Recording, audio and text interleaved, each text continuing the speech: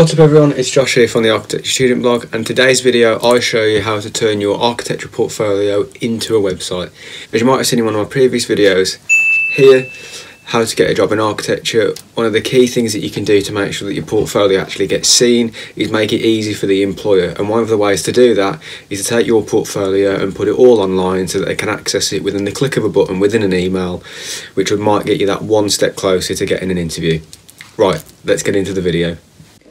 So to start, you're going to go to wix.com. You will need to sign up for the website.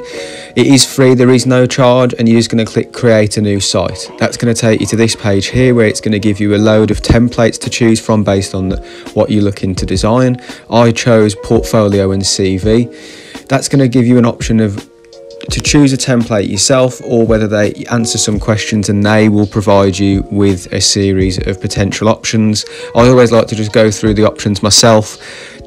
I don't really know what I want until I see it. As you can see here, I think there's about 8 pages of various different templates. A few caught my eye. I mean, they're all very varied dependent on what you're doing. The graphic designer one sort of stood out to me a little bit. The architecture portfolio, ironically, wasn't actually fantastic, I didn't think. The other thing to bear in mind as well is that some of these templates are based on businesses, not necessarily just showing a portfolio of work, but feel free to scroll through, have a look at the ones that take your fancy. As you can see here, the architecture firm one straight away caught my eye, but the actual content on the website I didn't think was fantastic. It was quite a nice looking website, all in one singular page, certainly makes it a lot easier, but I actually ended up choosing a slightly different one. As you can see here, just looking at a few of the various different options, there are so many, but the one that I actually ended up going with is the one here that just said graffiti artist. As you scroll down, there's just a clear showcase of the various different projects, a little about section, and then a contacts form at the bottom. I just thought that was really simple, really easy to maneuver. With Wix, everything is editable. There are various different components that you can change that open other pop-out windows where you can change the font size, all the various different text editing options that you would expect. The reason I chose Wix, there are various others available, but I do just find it the most intuitive and easy to use. As you can see, you can change the page background. As well, you'll see there's menus and pages. That shows you all the various different components within the website. These are anchors, so what actually happens is when they click on a component at the top, it will take them down to the various section within the website, so it's very easy to use. As you can see, loads of different options. You can change the theme of the website. If you want to change all of the colours in one go, you can change the various types of text, and there are so many different options, far too many for me to go through just in one video, but yeah, that's what I've decided to use, as well as the Wix app market, which is fantastic because these are third-party apps that you can introduce into the website to give it something a little bit different. So first thing that I wanted to do was just change the page background. It was a little bit too industrial for my liking. To do that, I used a website called Unsplash, which is basically free to use with credit images. Downloaded one of the bull ring. As a West Midlands boy, got to have the bull ring in the background there. Just a nice little modern image just to get a bit of architecture in there straight away. Then I just went through, changed the remainder of the images on the website. The next couple were actually photographs that I've taken myself. You don't have to use photos that you've taken yourself if it's not the kind of thing that you're into, but I just thought it'd be an interesting thing perhaps to mention if it came up in the discussion. Again, the images that I ended up choosing, this one here is a little bit too industrial and a bit abstract, so I went back and chose one that I took of Liverpool docks. Trying a few options out here. As you can see, I'd loaded a couple onto the website. It is really easy to use. I won't go through all the various different options, but you quite simply just drag and drop the images that you want to upload as site files, and they stay within Wix then, so they're files for you to use. As you'll see in this menu here, you have got the media from Wix, but I always like to use my own, and then these are called my site files, which are images that I have uploaded myself. I haven't shown the process just because this video is going to be long enough as it is, but it just gives you an idea of the things that you can do with Wix if you wanted to really explore the various different options and add some of your own perhaps drawings or even some of your own photography work. So as you'll see, I end up going for a nice image of London that I'd taken from one of my visits. I would just like to clarify, I am not a web developer, nor do I claim to be. I am self-taught, which is why I'm only showing you this through Wix. If you are a web developer, web designer watching this video, please don't ridicule me. It's just a means to an end that means that hopefully it's going to give more architecture students an opportunity to get a job, because it's just going to make their portfolio that much easier to access. Anyway, back to the video. Then I just started looking at the about section, just adding my own text. Again, I have to admit, for the purpose of this YouTube video, I haven't spent a massive amount of time on the content of the website. It's just something to show you how easy it is to do and how you can pull it all together. Just explaining a bit about myself, saying the university that I've graduated from. I graduated with a distinction, just wanted to make them aware of that, and just saying something along the lines of, I'm looking for an opportunity to join an aspiring practice to develop and grow my own skills. Again, nothing too formal, not physically asking for a job, but just sort of making it clear exactly what this website's for and what it's about. And you know, you can put whatever you want in here. I make reference to just having a look at the projects and the portfolio of work to make, you know, to encourage them to look through the work that I've produced. The one thing here that I don't think I've put on there is just to say that CVs are available upon request. CVs can contain personal information, so I wouldn't necessarily be posting it online. Again, you'd also like to know whether people are interested. No, I did cover it. There it is. Well done past Josh, you did actually cover that. Again, just saying use the email below, and then there's just a little contacts form at the bottom there, so that if they do want to contact you, to be quite honest, I can't imagine this would ever be used, but it's just interesting if somebody wants to contact you, it will link back to the email address that you've signed up to Wix with, so you'll always be aware if anybody's trying to send you an email. Again, it's not necessarily that it's going to be used, but I do have to say it does look like a smart little feature at the bottom of the website. Again, just changing the footer here, just customizing the design, and there is far too much that you can do with Wix for me to go into every single little bit of detail that's possible. But yeah, it just gives you a good idea of what you can do with the website. And to be quite honest, you know, as a landing page for a website, it's not overcomplicated, it's not difficult to navigate, it's very clear what can and can't be done. And yeah, it just gives the potential employer an opportunity to see a little bit more about you. And to be quite honest, so the next bit, and probably the most time consuming and arduous process, was adding the projects to the website. Again, similar to what I'd said previously, all I did was upload the images from my portfolio into the site files section. As you can see, you can completely change the design of it yourself, so when you click on or hover over onto one of the projects, it actually gives you a title, so you can have the titles of your projects as you hover over and click on them. I mean, that is how customizable this website is.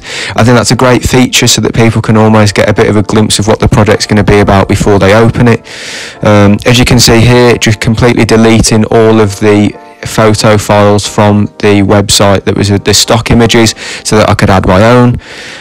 You just click add media, add image, and then I'd already uploaded the images to the website just to save a bit of time, but again, you just click add media and then the images are ready to go. As you can see, you've got a title and a description. The title is what will come up when they hover over, so make sure that you haven't missed that out and it's not just named as a random JPG or main image Josh as this one is, or final render as it normally would be. So I'm just adding all of the individual images for the projects, the main ones that I think sell the project itself, so that when they click it grabs the person's attention, and then obviously I will have secondary images that will add to that when they click on the individual project page, and it takes them to more information about that particular project. I'll just speed up the next bit for you, because I literally just repeated the process for every single one of the projects that I've got. As you can see, just add media, find the image that you want to use for the main header image. There's me changing the titles just so that all of those are set up and ready to go. Yeah, I mean, that's pretty much it. That sets up the main home page for the projects gallery that we've got there. As you can see, as I mentioned before, the layout didn't quite work, so I went back and had to adjust it. I found because most of my images were portrait, you can actually go into the customized layout settings and you can change it from horizontal to vertical, which helped out massively. You'll see me doing that here, as well as just increasing the size of the tiles to make sure that they're readable when you open the first home page of the website. Just going to stop the video there for a second. I know what you might be thinking, Josh, you're going way too quick for me to keep up. What I will say is, Don't worry, take your time, get to know Wix at your own speed, don't try and force things, just get to know it yourself. I was completely self-taught, it did take a while. Next, I actually added some concept projects. These are made up projects that I've done through my own briefs, just from home.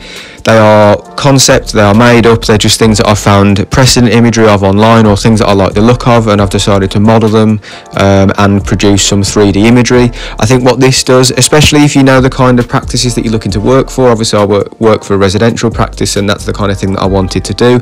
So I'm going to produce some images of residential projects to say, actually, these are the design skills that I have based on the work that you are doing. As you can see here, obviously each project has its own individual page itself, so when they click on the image in the main gallery, they can see some more about that project. This one here, as you can see, I'm just pulling together the web page for the architectural placebo, which is my main project, my feature project. Again, the same process, just delete the majority of the stock images that are on there, and then from that point then just add some of my own text, and that's pretty much it. The process was then repeated, this time for my dissertation project, and as you can see, it's very easy, very intuitive. You just simply add the images, drag and drop where you want them to sit. I didn't spend too much time adding things like text with this particular one. I think at the end of the day, you know, when you work in the world of architecture, the main thing people are going to be paying attention to is the quality of the images that you produce. Enough text that it doesn't look a bit bland and stark, but still enough that it's not going to take too long for somebody to read, because I think at the end of the day they probably just won't. Next, it was on to adding some of my technology module. I think this is something really important to add onto a website. If you have done a technology module as part of your undergraduate or master's studies, definitely add that potentially as an individual section. I think it's something that would certainly catch a potential employer's eye, because at the end of the day they're going to want to actually see what technical knowledge you've got, and that the things that you're designing can actually stand up.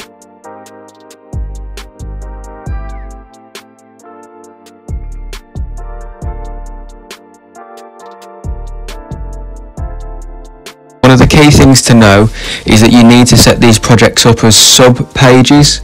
As you can see here, each project is a sub-page. It just needs to be renamed so that when anybody hovers over the project's link at the top of the page, these individual titles will come up.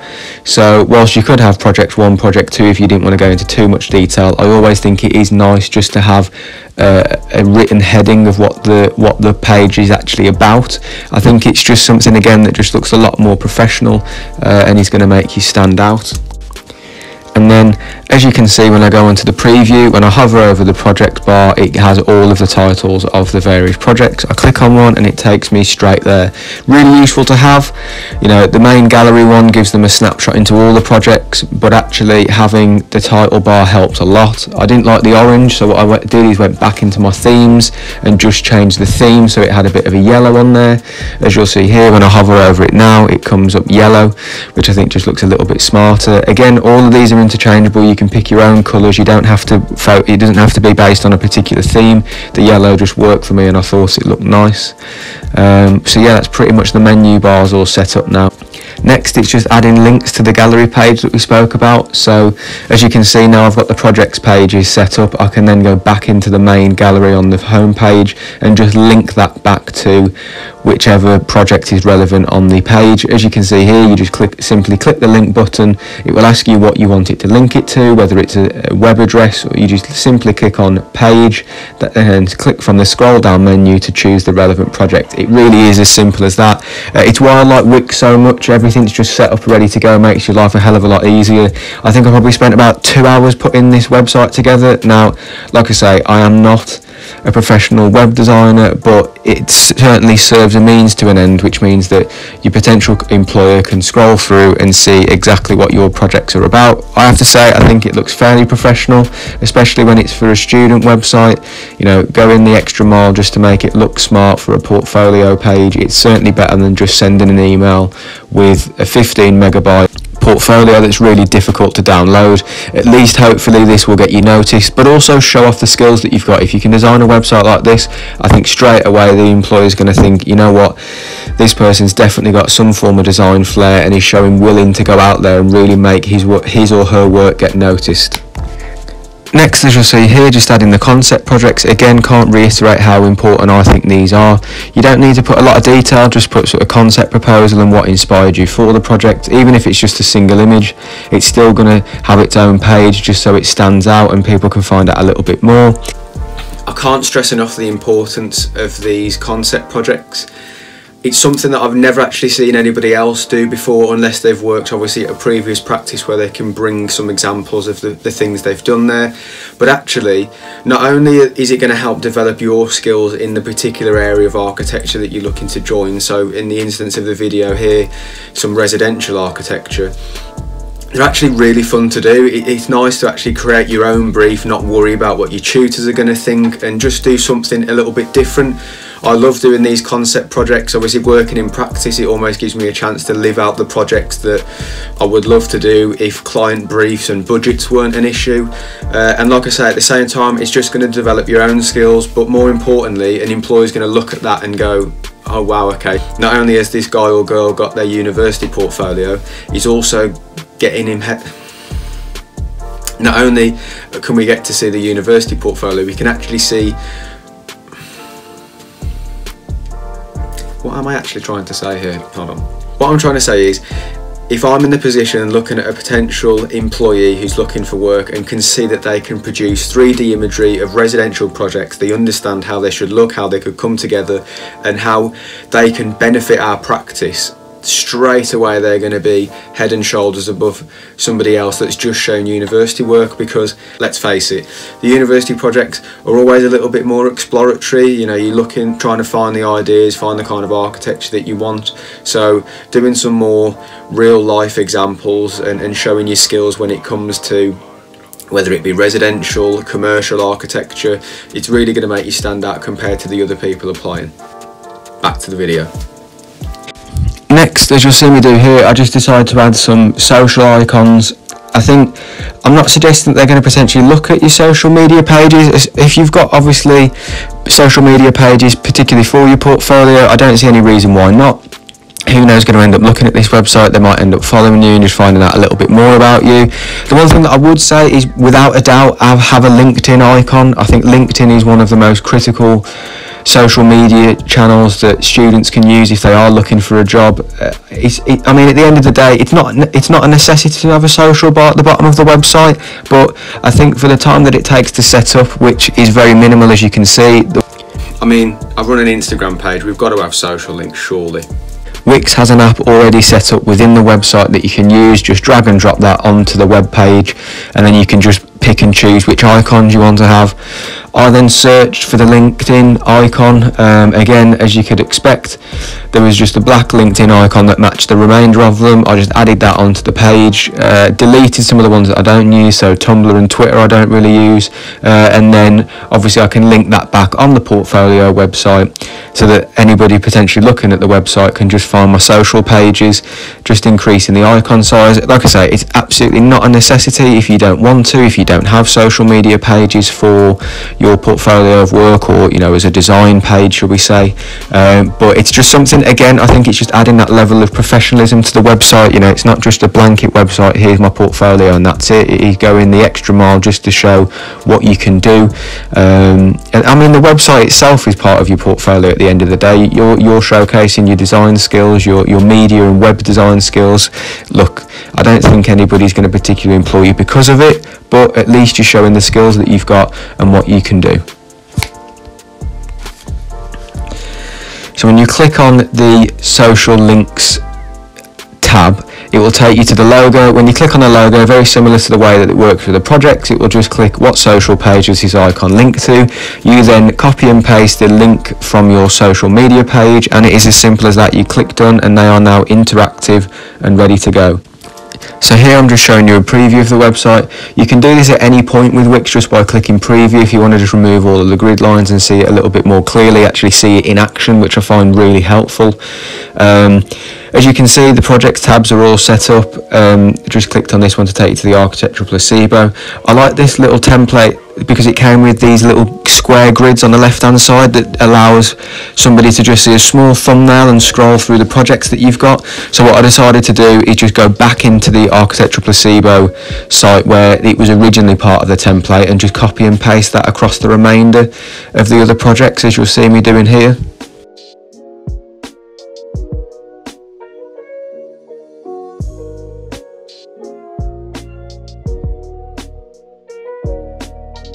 Here we have the completed website. As you can see, you've got the about section that takes you straight down to the about. You've got your contacts area with all your social tabs.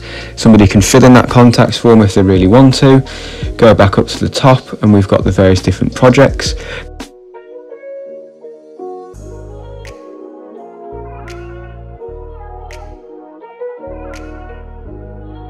The one thing to bear in mind is there is a mobile mode with Wix, which I think is fantastic because it actually allows you to edit the website as it would be on mobile. Now, it won't change too much, all of the components will be there from the web element of it, but you will just have to go back and just look through. As you can see there, the text scaling wasn't ideal at the head of the website, so just make sure you click on the little phone icon at the top of the web editing page. See, there's just some little overlapping elements here where it's overlapping one of the photographs, so just have to drag and drop that down. Again, it's just as intuitive as it is with the web page element. It's just that you need to take that into account so that you're not having a messy mobile website. Look, I think if you are emailing people in the office, chances are they're probably going to look at the website on a desktop computer anyway, but for the sake of, I think this took me about 5 to 10 minutes just to go through and make some minor tweaks to make sure that all of the mobile site was set up and ready to go.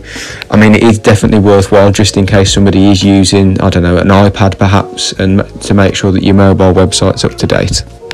Again, as you can see here, just checking each of the individual web pages to make sure there are no issues with any of the individual pages either. It's certainly something that I do just go through with a fine-tooth comb, just make sure that there are no issues. There shouldn't be, but again, you know, when it transfers over onto the mobile site and everything gets a little bit more compact, it's worthwhile just checking, because the last thing you want to do is have a website that looks messy, because that's going to stand out to the employer and actually probably not help you out whatsoever.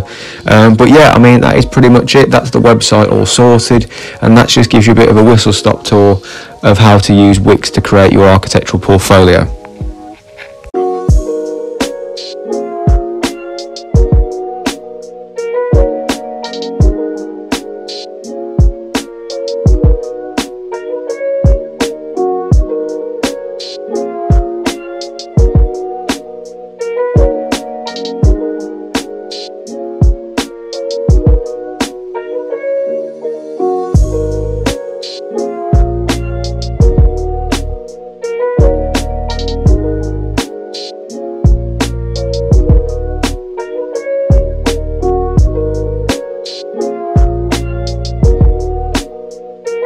There we have it. That is my very quick whistle-stop tour of how to turn your architecture portfolio into a website. Now, I know you might be thinking, that's gone far too quickly, it couldn't keep up, I don't really know what I'm doing still. Don't worry, watch the video over if you need to, take your time, use the online resources. There are people out there far more educated and more knowledgeable than I am that can show you all the various different assets and facets of Wix. Assets and facets, that didn't make sense. Anyway, we'll roll with it. So yeah, and that's pretty much it. I mean, ultimately, look, I know it's not the best website that I've ever produced, but I think it's just to give you an insight of exactly how easy it is to do. And even though it's not the best, I think you're still going to stand out compared to people that are just cold calling and blanket emailing people with 30 megabyte email attachments to look at the portfolio. So yeah, if you've got any comments or would like to know anything else, let me know in the comments below, and I'll try and respond to everybody as best as I can. Yeah, that's the end of the video. Make sure you like and subscribe so that you don't miss another video, and I'll see you next week.